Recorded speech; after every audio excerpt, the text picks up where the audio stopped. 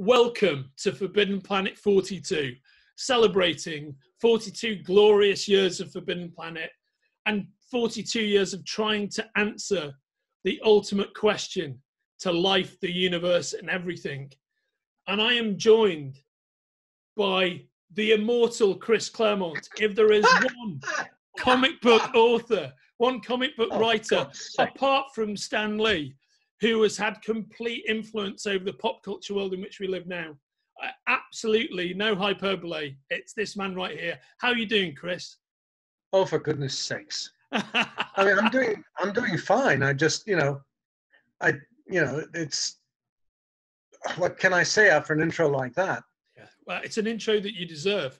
And I can say that, that's the beauty of being a 30-year plus fan of yours. I can say it, Maybe it was you saying it would be a bit rich, but I can say it. So before we talk about anything else, thanks for all the immense pleasure that your work has given me and the Forbidden Planet faithful. Sincerely, mate. I've got so many of your comic books. I couldn't tell you how many it was, but it is a lot. It is a vast amount. In the classic cliche, I'm not done yet. As a matter of fact, I just sent in just having a discussion with an editor about the last page of a story I turned in, where I wanted to go one way and they wanted to go another, and we'll just see how it turns out. With any luck, you'll find out later in the year. Well, fingers crossed. Well, when you do know, you must come back and speak to us. No worries there. I'd love to know more. So we'll get to New York and I'll have a panel. And yes, that won't happen. Yeah. Well, not this year, but maybe next year. Who knows? By the end of next year, who knows? Yeah. I mean, we could fill a whole hour talking about this entire situation. So rather than do that, I want London to come back online so you guys can invite me there. Oh yeah, well, you have an open invite as soon as you're allowed to fly here, and as soon as you're allowed to accept. Assuming there are any airlines left in business. Well, that's you said it, mate. You said it, mate. Let me ask you a question. When did you first become aware of Forbidden Planet? Let's see. I don't know. In the very late 70s. Oh yeah, right at the beginning. In other words. Right no. Yeah. Because I usually try to hop over to London to see the family. Well, Eastbourne to see the family, and. Of course, for people who don't know, Chris was born in England. I have a red passport. Yeah, my whole bloody life. And I was thinking, oh my God, we can, free access to the EU. Thank heaven. Yes, well, I feel you on that score. I really do. Yeah, well, no, it's yes, I am British, accent notwithstanding. Born in northwest London, and abducted by pirates when I was a wee lad, taken across the pond and thrown into abject servitude. And the rest is history.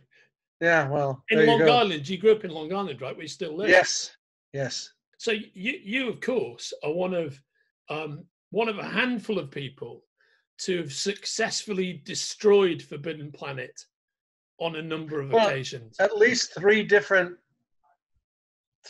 stores in three different cities, and of course turned Landau, Luckman, and Lake into an interdimensional group of fixers. Yeah. So for those watching this who don't know, Nick Landau is the founder of Forbidden Planet and the co-owner with Vivian Chung of Forbidden Planet, and he and his partners.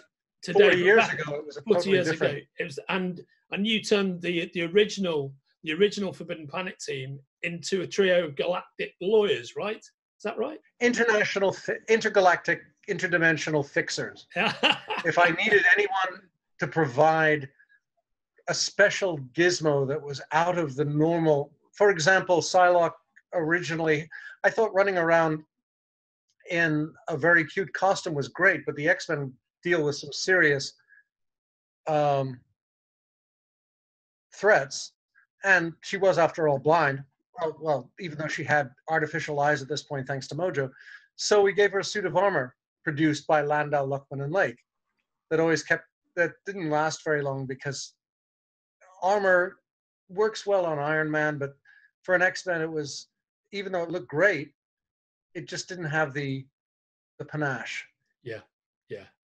And can you remember which Forbidden Planet stores you destroyed and in which storylines it was? Scotland, Edinburgh got destroyed when in Mark Silvestri's run, because a Colossus was sitting outside sketching, and then kids were making fun, were making fun till they actually saw the art and they thought it was cool. And then I think Juggernaut came to town. And Rogue discovered the disadvantage of trying to stop a British Rail train wearing high heels. She was wearing high heels, not the train, though. They're probably both applicable. Yeah. And then I think we did London once or twice in Excalibur and X-Men. And then, of course, there was a notorious grand tour of North England that was me and Nick Landau and Art Adams and I think John Bolton, just driving around. And then we ran into Excalibur. Well, we ran into Kitty Pryde and the X-Babies. Fantastic. And they swiped some clothes and the car. Yeah. So it would all taken from life. It was a memorable trip. And how did you come to start working at Marvel? What was the It was an accident. Yeah. So I'd love to hear more. Anyway, the odds of getting a job in Washington or even in New York, coming from a radical liberal college at the start of the Nixon administration, not too cool. But my parents had a friend, a creator named Al Jaffe, who I'm sure you know of. Yeah, of course. So I thought it would be cool to work for Mad Magazine. So I suggested this, and apparently he called my parents and said, "There is no way in hell I am suggesting Chris for any kind of job at Mad Magazine. Do you have any idea what we do there?" Which I didn't find out about that for like 25 years, at which point my reaction was, I'd love to find out. But he said, "Does Chris have any interest in comics? Because I have a friend, and if he does, I think I could help." So I said, "Sure, that could be fun." And next thing I know, the phone rings, and the guy on the other end says, "Hey there, true believer, this is Stan Lee." And I thought, if this is Al's friend, holy cow. So, we have a conversation, and Stan's telling me, "Well, we're a really poor company. And we're not very sick, we're just hanging on by our thumbs. And we don't have the resources to bring, someone in for a couple of months and he's basically building up to, sorry, kid, appreciate the thought, but we can't hire you." And I said, "Well, sir, you have to understand, I'm doing this for academic credit. We're not allowed to ask for wages." At which point Stan said, "You're fired." Hired. Fired. That was a Freudian slip. Yeah. You're hired. And as I keep telling people, it was a philosophy that Marvel has embraced to this day. The cheaper you are, the more guaranteed you are of getting hired. And so I went, that was it. I went into the office, which was indeed, tiny. There were maybe a dozen people working there. Stan had the only part of the office that had a door, and worked as a dog's buddy for 2 months, which was great. Yeah, must have been fantastic. And to get to see Stan up close. Well, Stan didn't come into the office that much. He worked from home. Yeah.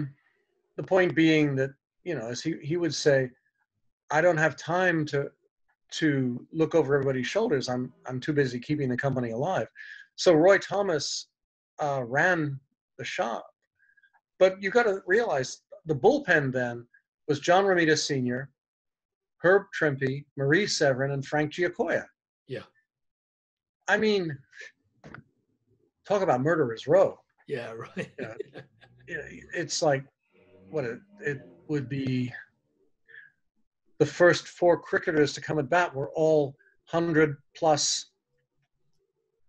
roundsmen.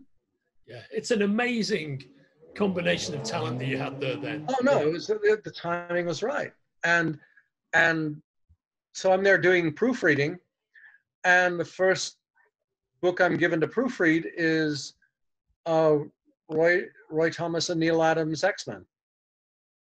So it was like, holy cow, right place, right time. And, over the course of those 2 months, I got to write 2 or 3 one-page pieces. Nick Fury, gals I have known and loved, Nazis I have known and killed, things like that. Well, tanks I have fought at, during the war. Who are my howling commandos, etc. So you basically do two captions explaining who everybody is. La Contessa Valentina Allegro de Fontana, which I still remember after a half century. Gee, whizzikers. Well, she's cute. Yeah. But then the joke was, so I'm sitting there reading all the back issues, and at the same time doing proofreading. And in the middle of this, we get an issue of Nick Fury. I'm proofreading, and it is Nick going home to Brooklyn, where you meet his mom and his kid brother, who will grow up to become Scorpio. I used to remember that. Except I had just read Sergeant Fury 17, I think, where it's the trial of Nick Fury, where he's being court-martialed for something. And the priest gets up there. Well, you have to understand, sir, Nick Fury's had a hard life. He's been an orphan since childhood. And I'm going, not this doesn't match. So I went into Roy's office and I said, Roy's table, we have a problem. And I told him what it was. And he said, okay, call Stan. Huh? Call Stan. Huh? Kid, you found it. Call Stan. So I call Stan. I said, hey there, true believer. And I tell him what's going on. Oh, fix it. Click. And I said, well, Roy says, what did he say? He said, fix it. Who do I talk to? Roy said, don't talk to anybody. Just go fix it. Me? Stan told you what to do. Go do it. So I went back to my desk, sat down, looked at the 2 issues, and after about 10 minutes thought, he goes back to Brooklyn to meet his adopted family and his adopted brother, Scorpio, who will grow up to become, one word, boom. And that's, I guess, the first inkling in that world that I might know what I'm doing. Because it's, a lot of people think, oh my God, I've got to fix this, and I have to rewrite the whole thing. No, you just find that one moment when you can just say, that changes everything. And it did, for the better. Yeah, of course. And also, adds to the mythos of why Scorpio turns out so differently to Fury himself, and it really doubles down on that. It gets everybody off the hook. Yeah, absolutely. That's fantastic. Yep. Now, how long elapsed from that point to before you started on that great early run on Iron Fist that you did with John Byrne? There's an irony to it. So at the end of, while we're sitting there, Roy and Neil are trying to figure out how to get rid of the Sentinels at the end of that arc in X-Men. So I'm standing there, well, science theorizes that all mutation is a result of a nuclear radiation or fusion radiation. And the best source of fusion in our neighborhood is the sun. So I guess you could argue to the Sentinels that you want to get rid of mutants, you got to get, deal with the sun. And Neil goes, I can do that. And the next thing you have is this full page spread where the sun is too big to fit even in the page, with the Sentinels zooming down to disappear into the solar furnace. So And I think I got $25, maybe. I didn't, no credit or anything like that, but that's it. It's just like, oh, this is easy. So I spent, I went back to school and I just send in, pitch short story pitches to Marvel, and they kept ignoring them. And so I got my degree and came to New York to work in acting. And got jobs at Christmas working at Saks Fifth Avenue. And then I figured, what the hell? I'll keep trying to pitch stuff to Marvel. I tried to pitch stuff to DC, and Dick Giordano lost it. Really? Yeah, I sent him like a dozen story ideas and pitches, and he mislaid it. Yeah. Which, talk about fate and history, or Len burned them. I don't know. I don't understand. So I went, I started working at Marvel I got a temporary job there in, let's see, that would be 73, 74. So I'm in there working 2.5 days a week, except that all the stuff I was supposed to proofread would always come in on the 2.5 days a week I wasn't there. No matter what 2.5 days I was there, it was just like kismet. So the thought was, I figured they'd fire me. And Marvel, with its infinite cruelty, figured, we'll make him full-time. That way we'll earn back the money we've already paid him. So I'm doing short stories again. I did a couple of giant-sized Draculas with Marv Wolfman. And along the way, Iron Fist, which had gone through as many readers as they had issues, it seemed, as many writers as they had issues, it seemed. And finally, it fell into my lap. And I did a couple of more issues in Marvel, not 2-in-1, Presents, not sure. And then the series, we got a green light to go in its own series, and I got the green light to hire John Byrne, and we were off. But that was, I think, 74, 75, somewhere in there. Yeah, that feels right to me. I was reading those comics at the time, and that feels right to me. Big fan, like I said. I mean, the most extraordinary thing was just over the course of the 16 issues, watching John just erupt as a visual talent, a storyteller. I mean, the stuff the first issue had no. Well, it's like looking at the first issue Barry Windsor Smith did of wasn't Conan. It was Elric, wasn't it? Was that Elric? No, something he did for Marvel. It was really, really rough. And it was like, oh my God, one of those things you do overnight. Yeah. And there was no hint. Well, there was a vague hint of what was coming, but it was extraordinarily challenging to pick it out. But then once he hit with Conan, once he went off and did the side issues of FF or Avengers. Sorry, my brain's going. I think every issue got better and better and better, and it was just like, holy cow. John was very much the same way. Yeah, and so when you guys ended up having that, your momentous kind of. Which guys do you mean by you guys? Oh, so I was thinking in terms of. So when you got the chance to work on X-Men, which is the beginning of this incredibly fortuitous relationship for the characters and for you, see that therein also lies a story, because at that point Len Wein was editor-in-chief and I was associate editor, which, the way I tell it, which is hopefully true. He's number one, I'm number two. He had an office with the door, I had the desk outside. So Marvel had decided they want to reboot the X-Men, because what happened was back in 68, 69, sales, we were only sold through newsstands, news agents and the like. So the reporting of the sales came in 7, 8 months after the publication.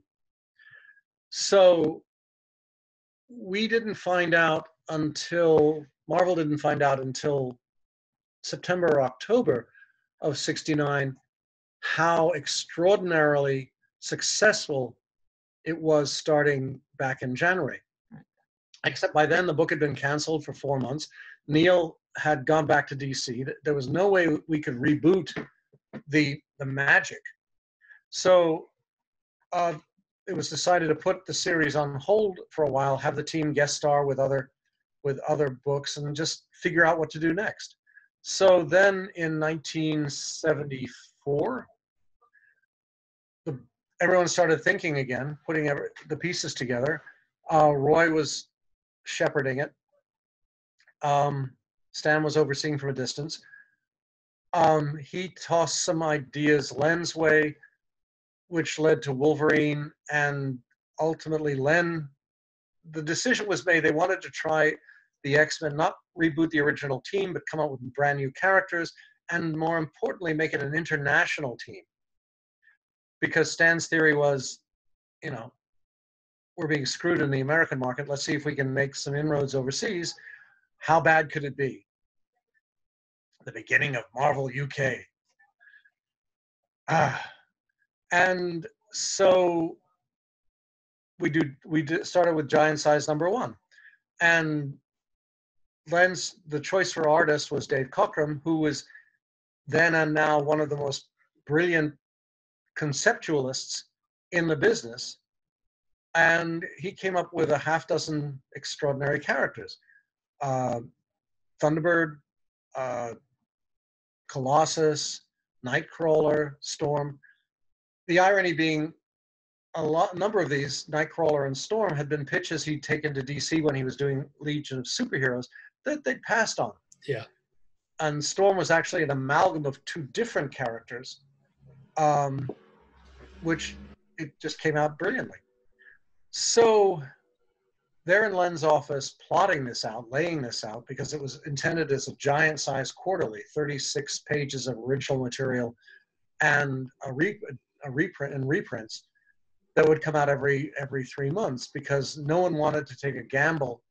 You didn't want to take a shot at a monthly X-Men or a bi-monthly X-Men even and have it blow up in one's face. So this seemed like a nice way to test the water. So the first issue comes out, but while they're plotting it, with everyone, all the X-Men being captured by the deadly killer island Krakoa, they couldn't figure out how to get rid of Krakoa. And so I keep wandering in and out of Len's office to watch Dave work, because Dave was brilliant, and Len kept glaring at me because what the hell was I doing in his office when I should be working? And when it came down to how do we get rid of Krakoa, I had an idea again. So my thought was, he's an island. Well, what's an island? It's the top of a really big mountain. So what do? Well, you've got 13 X-Men. Why not just, you've got enough power guys, slice the island loose from the mountain, push it up into the sky, and let the rotation of the Earth on its axis and the revolution of the Earth around the sun do the rest. Because islands generally can't fly. They can't swim through the atmosphere. All they are is a big chunk of rock. So poor Krakoa is sitting up there with nothing to hold on to, and the Earth keeps moving under its feet. And with every second he's farther away, both horizontally and vertically. Give him an hour, he's out of the atmosphere. Give him a day, and Earth is left him behind. And once he gets far enough removed from the terrestrial gravity well, all the little bits of pieces of rock that are clinging together will separate. And he'll basically be a dust cloud that's, by the time the Earth circulates around the sun and comes back next year, it will be so far removed through celestial movement, me being fantasy-based, it can never pull him, he, she, it, them can never pull themselves back together again. Little did I realize that 40 plus years later, someone would figure out how to do it.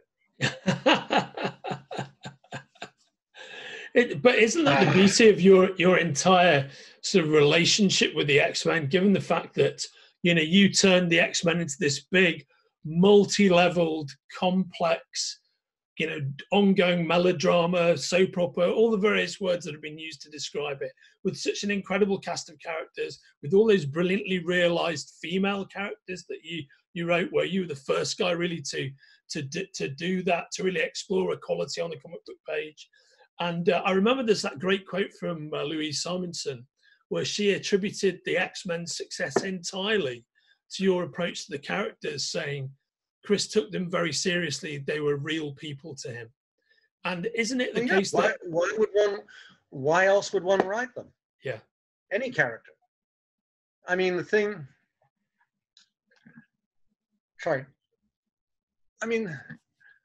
there was a reason why when Len decided he had to give up the book with the first issue, with Giant Size 1, there's a reason why I tackled him and said, I want this book. Partly it was because I wanted a chance to work with Dave Cockrum. Especially, I mean, think about it. The X-Men is the first superhero, Marvel certainly, superhero concept in the last 50 years that effectively started from scratch. Yeah. I mean, yeah, the concept X-Men has been around. The old team was around, but the only thing we had left of the old team was Charlie and Scott, and after 4 issues, Jean. Everything else is brand new. It was unknown country, virgin territory. You can pick whatever cliche one wants, but I could do what I wanted. I could do anything because no one expected it to be successful. No one thought the industry would be successful. So Dave and I figured we might as well have fun because we'd all be fired or out of business or laid off in a matter of years anyway. So what the heck? It was a gift, an opportunity that no one, I think, since, maybe with the exception of Marv doing Dracula, has had. Yeah. You know, even when you go to Grant's work on New X-Men, it was still grounded in everything that had come before. Absolutely. Even when you go to the stuff that's happening now with World of X, it's all grounded in what came before. Yeah. This was, you know, Roy was standing on Stan's shoulders, Len was standing on Roy's shoulders, I was standing on side by side with Len. Yeah. That's an opportunity one doesn't get very often. I can really say that. I think, you know, one of the great achievements of your career is, I think you genuinely did something within the Marvel universe that very few people have done. You know, when you look at the success of the X-Men on a broader palette in the movies and in popular culture, you're really looking at the only successful Marvel properties where a lot of the characters were not in fact created by Stan and by Jack. No. And no. You know, you're really standing alone there. And also to have such massive influence on that narrative and on the way the movies are put together, and indeed upon the success of the movies, you know. I mean, that's a whole different discussion. But you don't get Feige in the Avengers without the X-Men movies, and you don't get the X-Men movies without you. Yeah. If only Fox had realized that. Yeah, right on. If only. These are the people I know. You know, my wife. Don't mess with her. So why is every woman in comics back then was a girl? Invisible Girl. Hey, the Fantastic Four. We have the Thing. Giant guy with rocks. We have the Human Torch. What does he do? He sets fire. Reed stretches to incredible lengths. Sue, she vanishes. Yeah. Invisible Girl. I mean, if that isn't a metaphor.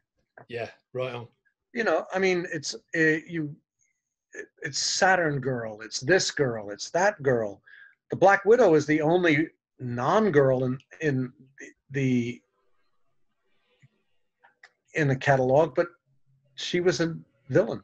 Yeah, right. She was an evil commie spy to start with. Yes. You know. Yeah. So, I mean, Doctor Strange's true love, Clea, spent most of the issues like, where is Stephen? Yeah. You know, getting or rescued. being captured. Yeah. No, everybody gets captured. They are there as a cute aside, always worried about their makeup, and ideally the victim that the guy has to go rescue. To me that was boring. So I figured if I'm going to have what can the X-Men do that nobody else does? We can have women, and that way it balances the playing field. It doesn't mean that one is treating the men with disrespect. It just means that everyone's on equal terms. I mean, I think what you did was, was undoubtedly way ahead of the curve, and it was something you were to be applauded for doing, and have quite rightly been applauded for doing. Well, the weird thing is, though, I have no real problem being acclaimed for being ahead of the curve. I think what I find disconcerting is looking at a lot of books these days and not seeing, well, not seeing. I guess what I'm seeing is more of the same cliche. There are a lot less,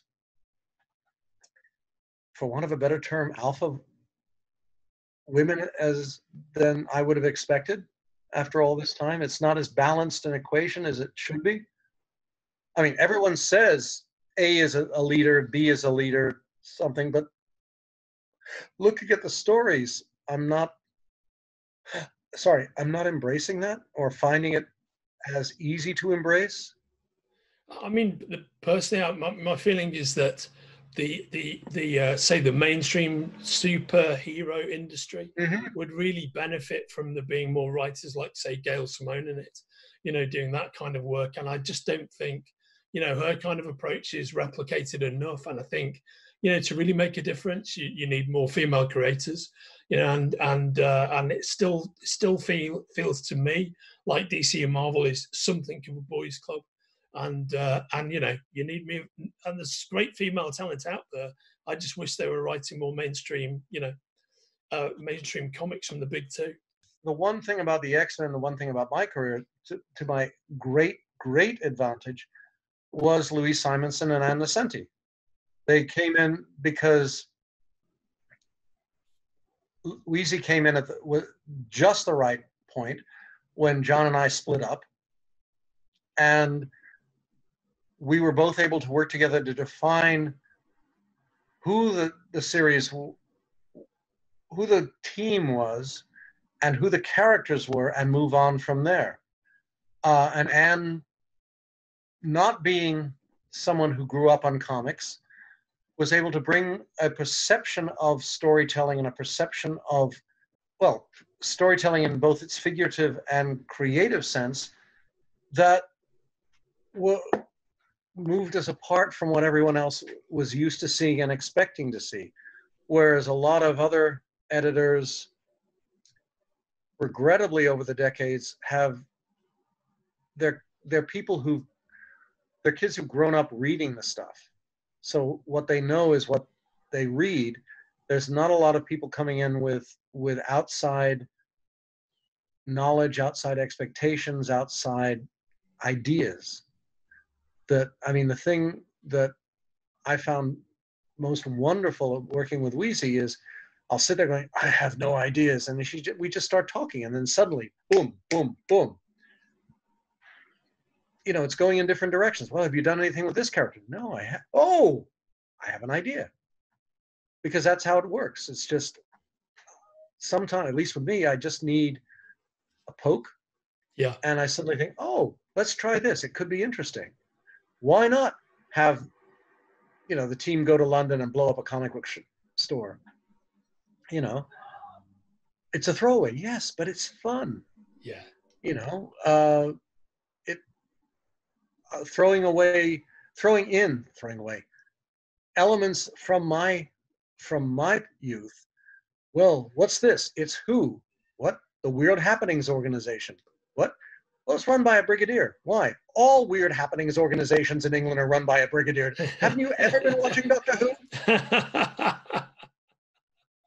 And nobody over here gets it, Yeah. or at least until, you know, until Beeb started showing up on cable and rebooting. But it's, find a way, you know, why can't, the thing with the X-Men was, why does everybody have to be white? Why does everybody have to be a wasp? Why can't we come up with Indian heroes or characters?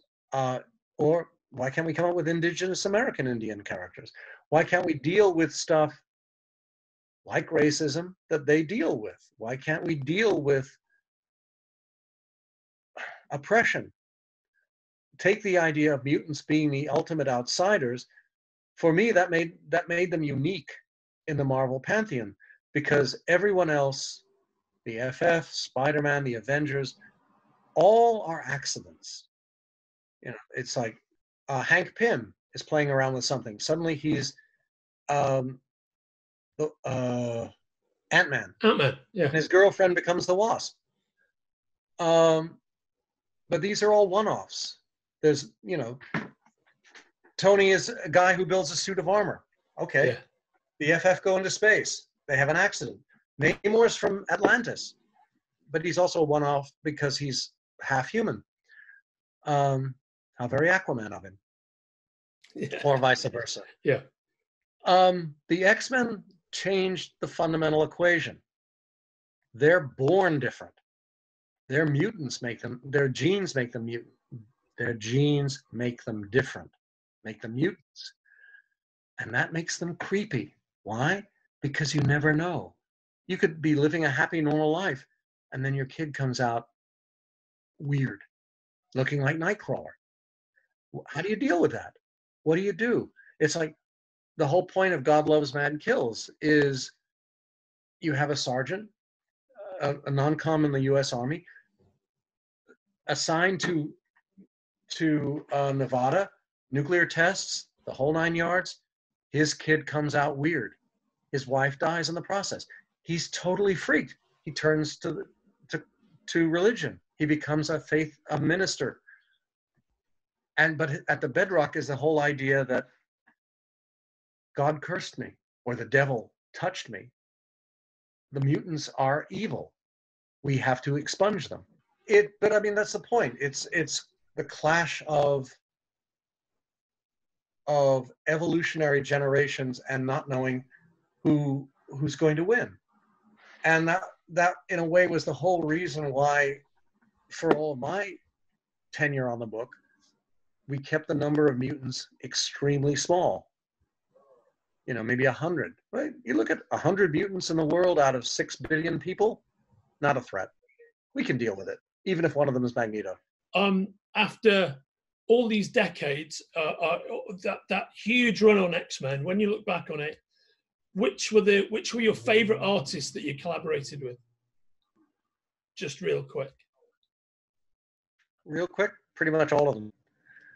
When you deal with the people with don't play favorites. Yeah. My talk answer when people say, who's your favorite artist? What's your favorite story? The one I haven't worked with yet. The person I haven't worked with yet, the one I haven't written yet. Yeah. Because for me, the future is the unknown country, and I want to see what happens next. I don't, you know, what's already written, what's already drawn is already out there. That's a question for the audience, not for me.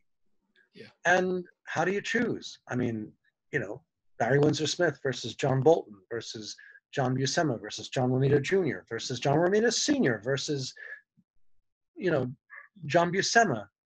Yeah. The list goes on and on and on. Oh, John Byrne. Of course. There's not, I hadn't realized until you said all that. There's a lot of Johns in that mix. Amazing how, I guess that's a metaphor for life. Or it's a boring name. Yeah. A common name. And do you have a particular storyline that you look back on and you think is a personal favorite of yours? Well, see, everyone says, what's your favorite X-Men? And I say, truth, 94 to 279, page 11. It's one story for me.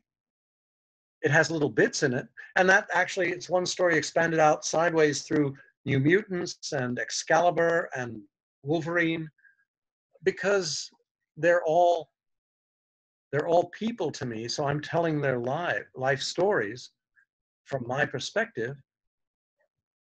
they have different adventures, but it's all one. It's one common theme, one common environment. It's like saying, who's your favorite person at Forbidden Planet? You've known them for all these years. You follow them for all these years. You follow the shop or the company for all these years.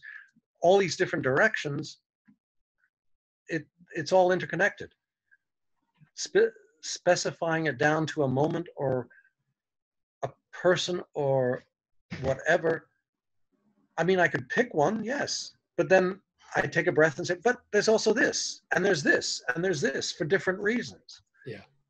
I mean, if I had to push it down to one story, I would say God Loves, Man Kills.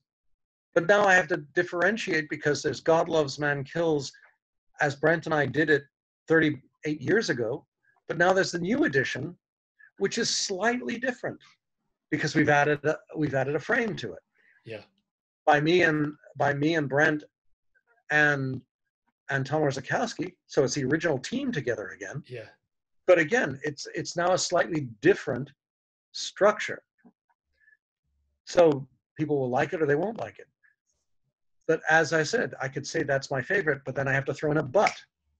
And it's the but that keeps coming up. Yeah. Okay. I mean, I think that's a tremendous answer and highly illuminating, actually. Well, the really cheap answer is anything with Alan Davis. Yeah. But he's just, and John Bolton. Yeah. Well, they are stellar talents, those guys. Yeah, but they're never available when I need, when I ask. John wants to keep doing his own stuff, and Alan, it's like Marvel keeps steering Alan and me apart. Interesting. I mean, well, I have no idea because but then he does stuff for DC, so who knows? Yeah, yeah, wonderful stuff, and the stuff, of course, that he created with yourself is unforgettable. Chris, thank you so much for spending this last hour with us. It's great to chat with you. Thanks for being. I'm not just chatting when I do all the talking, and it's like dumb, silly stories. The thing is, I talk a lot about the X-Men, but nobody wants to sit online who's a Forbidden Planet customer hearing me talk about the X-Men when they can hear you talk about the X-Men. I assure you. So fear not, I will share my opinions with people, just not in this forum. Well, tell all the Forbidden Planet customers that keep their eyes peeled for over the next few months, because there'll be new stuff coming, and I think hopefully it will be a lot of fun. And next year, assuming stores are allowed to open, it might even be better. Well, you've got to come back and visit us. And remember, we're always going to be available here online. Forbidden Planet 42 is going to become Forbidden Planet TV. So when you've got any new releases to come and talk to us about, please come back and visit us. No worries. I will indeed. And it is so lovely to chat with you, mate. Same here. So this has been Forbidden Planet 42. And you have been watching the legendary Chris Claremont discussing his legendary career and his legendary creations. Thank you very much, mate. It's great to see you. You're more than welcome. Take care of yourself. Care. Cheerio. Bye-bye. Bye-bye. Thank you.